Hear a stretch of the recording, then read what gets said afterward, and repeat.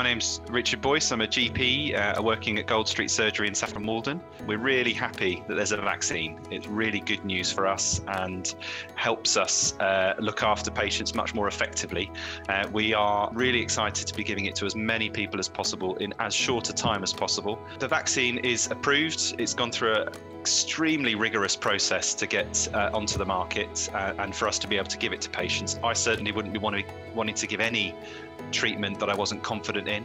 So it's got a lot of science behind it, a lot of data behind it. The more people that we can get vaccinated, the sooner we can return to some sort of normality of living. Would people be worried about getting the vaccine? I would hope not. In terms of the safety profile of this vaccine and vaccines generally, vaccination is one of the safest interventions we could possibly do. So when we do contact you, please do take up the opportunity to have the vaccine.